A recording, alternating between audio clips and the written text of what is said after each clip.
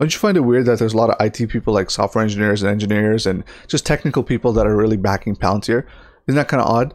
It's actually pretty rare that software engineers can agree on something, of the same thing.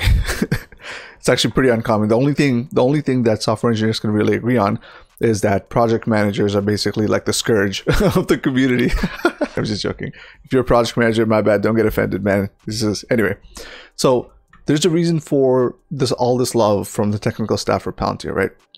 And I've kind of talked about it in some other videos, guys, but just to recap on some of this stuff, the reason, at least for me, and I don't speak for everybody, but I'm just going to give you one of the reasons or a few of the reasons. And if you're a software engineer, let me know in the comment section below if I'm right or wrong. But one of the big reasons, guys, is the fact that, engineers in general kind of are screwed with a lot, okay? We're given a lot of tasks and things like that, but things are put in our way almost like roadblocks, and people pretend like they're not roadblocks. Like, for instance, not every job, but there's a lot of jobs where your day is literally littered with meetings for really, really dumb shit that you don't need to be a part of. Like, you already have your marching orders, you're going to go and do your stuff, but for some reason, other people feel the need to tell you that you need to do something or find some sort of status. Like, hey man, so what's the status on this? So where are you? Like, how far are you? It'll get done when it gets done, man. Okay, it's like, look at my track record, like anyway, besides the point, I'm just ranting. But the point is, there's so many meetings. There's like this, this agile thing that's happening. It's great, actually. It's very fantastic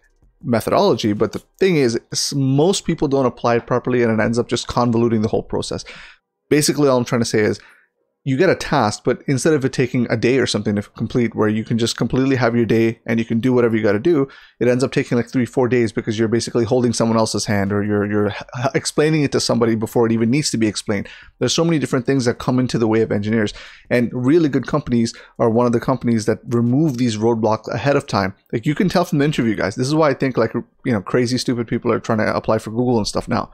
It's at that stage. But in the early days, they understood that they need to innovate at a certain pace, and you can't keep putting roadblocks in front of your engineers if you're going to do that, right? Or else you're pretty much going to be dead in the water and can't compete. Secondly, really good engineers, and a lot of engineers are great. It's just the ones that are really passionate about what they do. If you ask them, if you gave them a chance and you said, okay, I want you have unlimited time, and you can pick whatever language you want, and I want you to build something that basically, is the best product that you can build, and it does like a particular scope of thing, it would look something similar to like what Palantir is doing, only because this is the best way. This is the final iteration of how engineering products can potentially be. Like, Palantir is, from the culture videos and other things that I've heard, it seems like it's a very frictionless environment. There's not too many things that are causing these engineers to basically have these roadblocks in their path. Okay, so one of the other big reasons is that to actually build something like this, where it's a big platform and then split it up, is much easier once it's built. But the problem is, it's damn near impossible to build something this concise. It's actually very difficult, mainly because in the engineering scope, there's like so many different languages, there are different methodologies, everyone comes with egos, and this is software engineer, guys. This is engineering. Like, everyone has their, whatever they think is right. This is why nobody agrees, right? Traditionally speaking, when products are actually built, right, they're built from a functional perspective. They look at what the problems they're trying to solve. They'll look at, like, one or two different things. They'll say, okay, let's solve this, let's solve this, let's solve this. Right now, there's a whole sort of iteration of everything being microservices. Like, things are separated as much as possible because they're easier to deploy as each individual functional components, right? It's not like Palantir's not doing that. They are. When you build software like this, it's generally accepted that it's very fast, right? Because everything sort of it's in its own piece. And it's actually faster to develop as well, because then you can basically function out. You can hash out teams that do just like singular things or contextual things or whatever the case is. You can split them up like that. But the problem is, they're not exactly cohesive.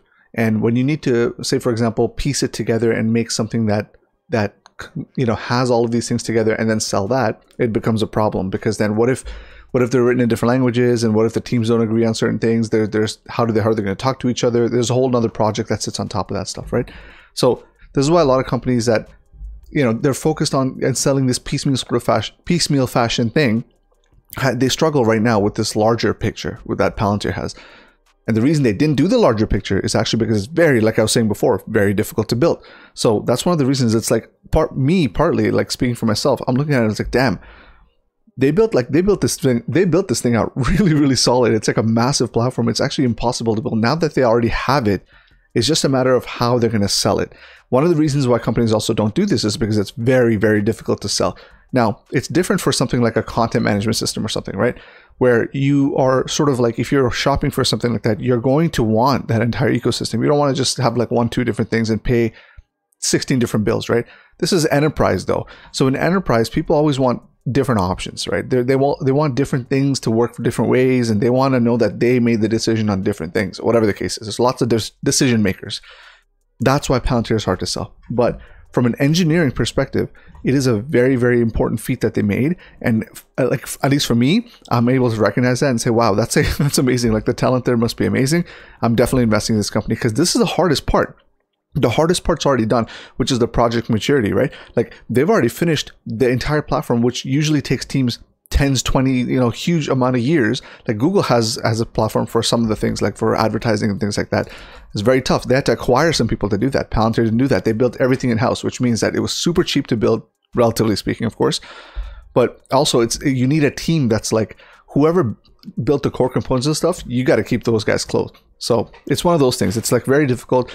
It's hard to get, like, everybody wants to go work at Google, everybody wants to go work at Amazon, that kind of stuff, right? But it's hard to find a place that actually values your talent and wants you to do something that, is actually going to make an impact in your life, in terms of like, you'll be proud of building this thing, right?